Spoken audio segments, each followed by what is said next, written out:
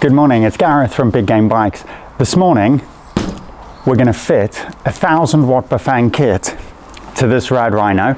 It's a really easy process, and I'm going to slowly do my best to talk you through the process of doing that.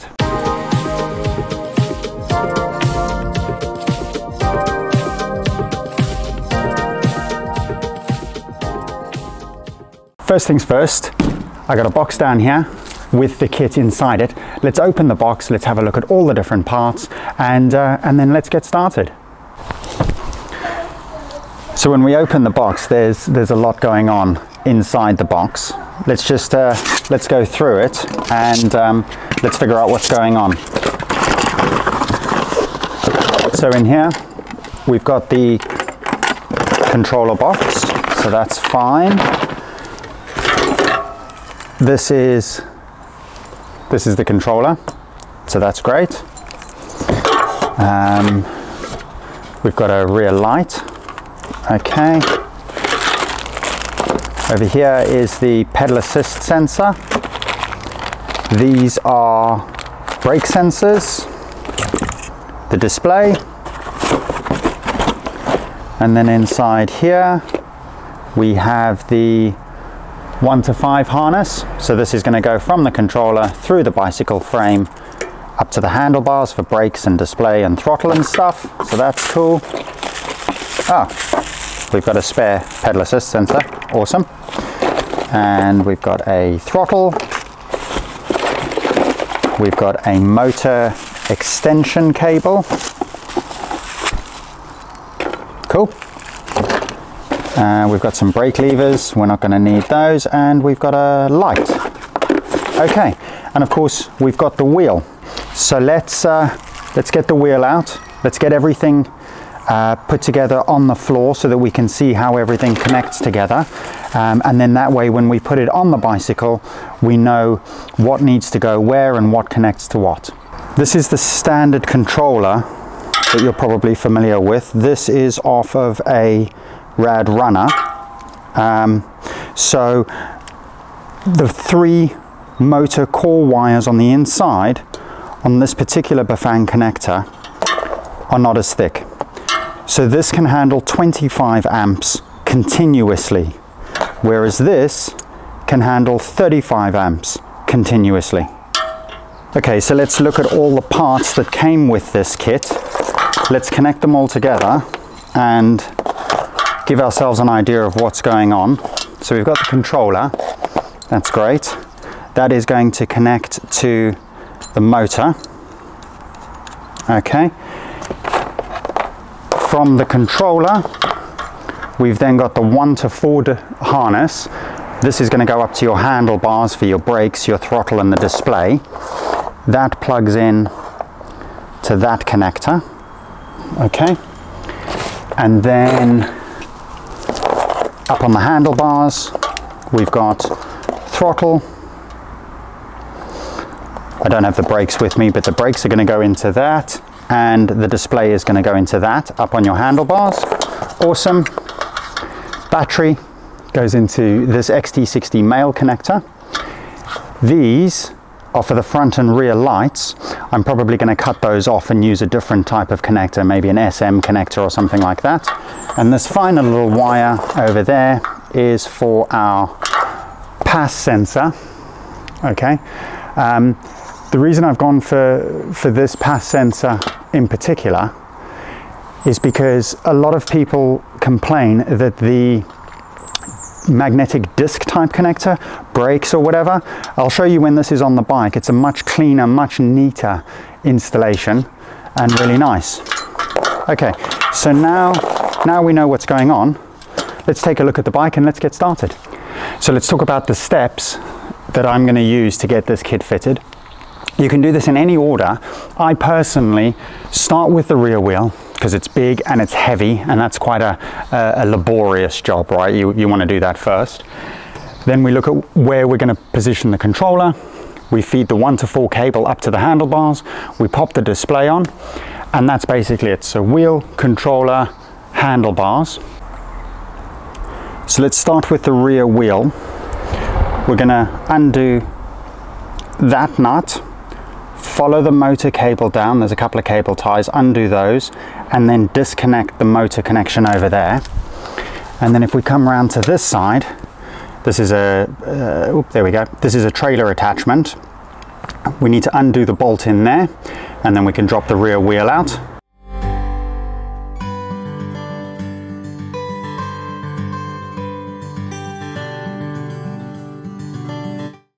I used an 18mm spanner to undo the 2 nuts, wire cutters to undo the cable tie that was holding the motor connector in place, and now the wheel's off. Right, let's get this tire off, let's get this brake rotor off, and let's get it on the new wheel.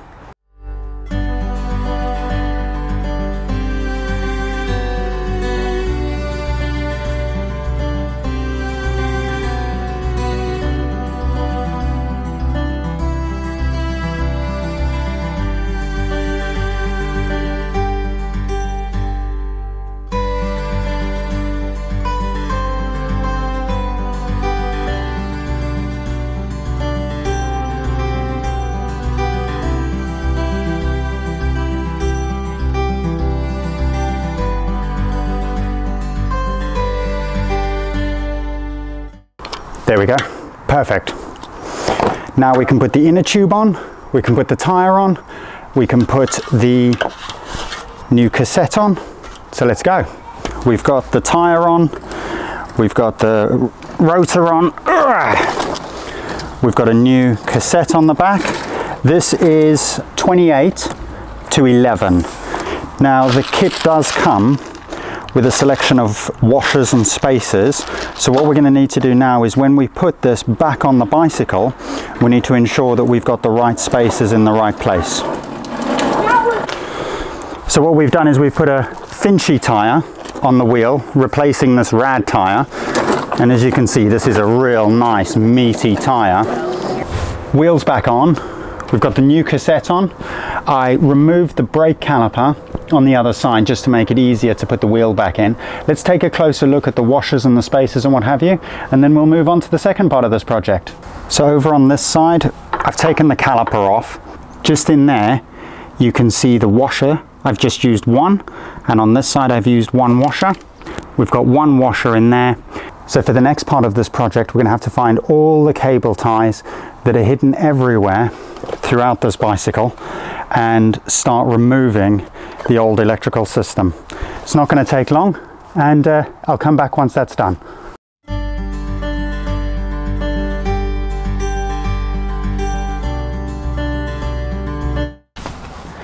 Now, top tip, when you pull the original wiring harness through the frame to take it out of the bicycle, get a scrap piece of wire or get something, secure that to this end, to the bottom end of that 1 to 5 harness. So as you pull that wire through, you're pulling this wire through, so that when we go to fit the new wiring harness, we can attach that to this and we can pull back through the frame. Okay, so down here is the connector that then runs up to the handlebars. Unplug that, grab your wire that we were talking about earlier, and what we need to do is attach this wire to that, just with some good old masking tape.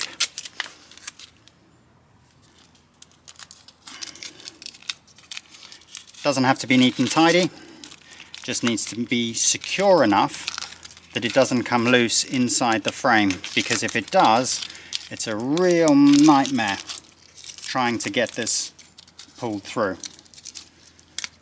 Okay.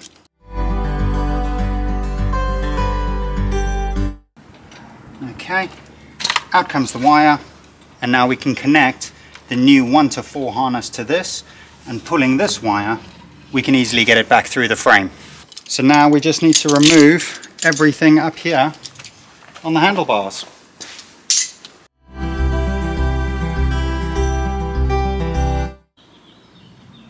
Okay, and with the power of editing, we've stripped down the handlebars, and now it's time to start fitting the new display, which is going to go in the middle over there. We're going to put on new hydraulic brakes, we're going to put on new grips, and of course we're going to put on the new throttle. So I'll be back in 5 minutes when I've done that. We need to fit the pedal assist sensor.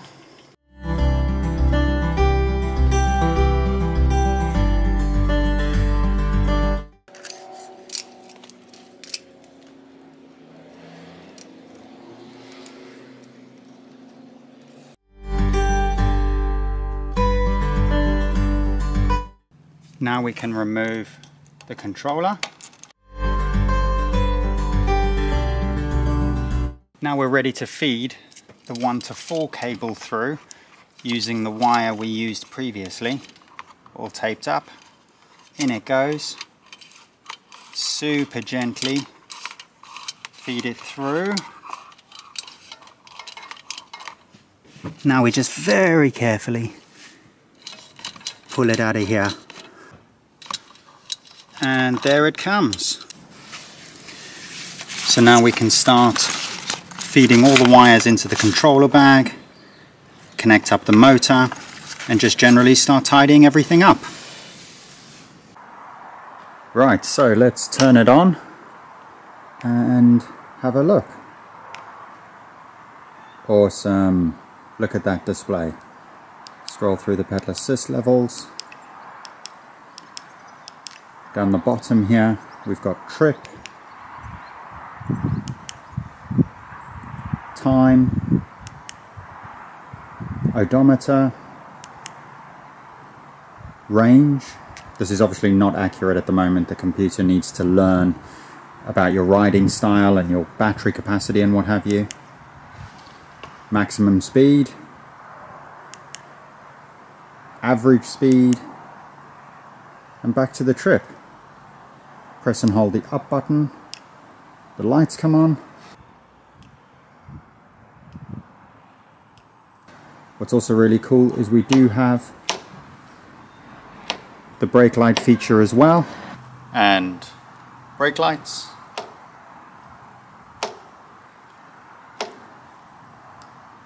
Running lights. And brake lights.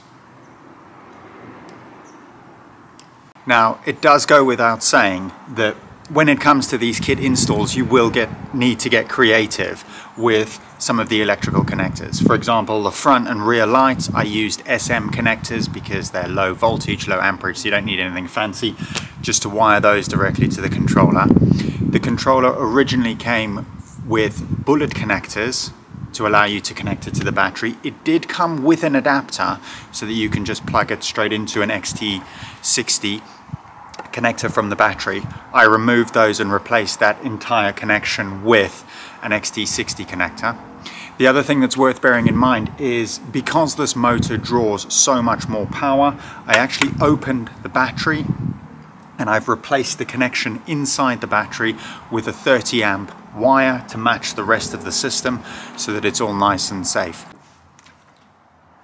We're all done. This build has been a great deal of fun. Let's go through all the different things that we did really quickly to remind ourselves of how easy it is. Take off the tire, inner tube, rotor, put those onto the new rim and motor, new freewheel, cassette. It's a cassette, not a freewheel. Pop that on, adjust the derailleur, remove the original controller, pop the new controller on, remove everything from the handlebars, new display, new grips. We upgraded to hydraulic brakes on this bicycle at the same time, so that's all been done.